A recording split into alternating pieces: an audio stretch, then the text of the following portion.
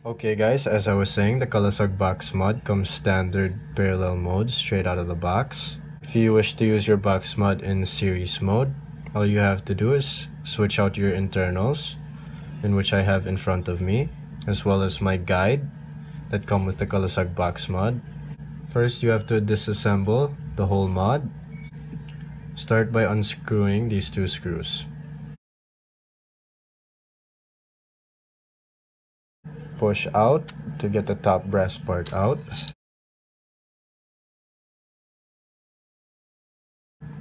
Remove your rods. Unscrew this flathead screw, which releases the fire button. Unscrew your 510. And this part is used only for parallel mode. We need to replace this part with the non-contacting plate, in which is this part, along with a Phillips head screwdriver, and screw it onto the top plate.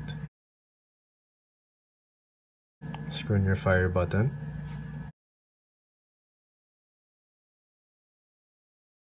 And now, as you can see, it matches the picture.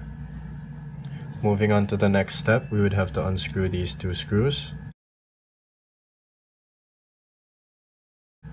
and take this plate out, for these are only for parallel use. Grab the extra screw from the series kit, screw it on here.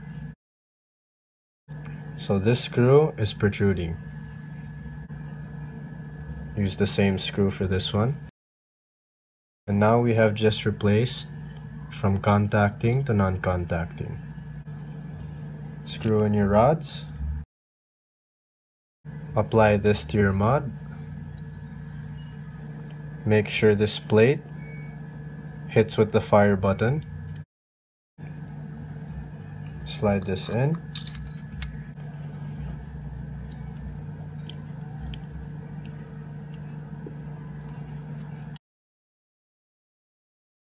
Instead of using these screws, you will have to use Delrin screws.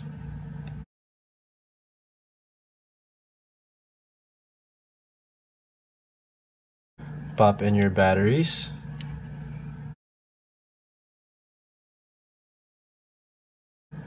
So it's now in series mode.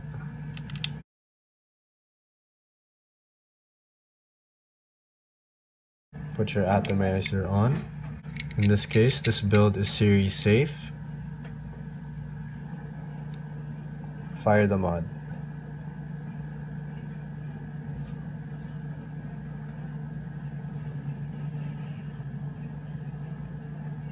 That is how you switch your parallel mod into a series mod, using the conversion kit included with the Kalasag box mod. So I will be back. I will show you how to apply your booster kit to your Kalasag box mod.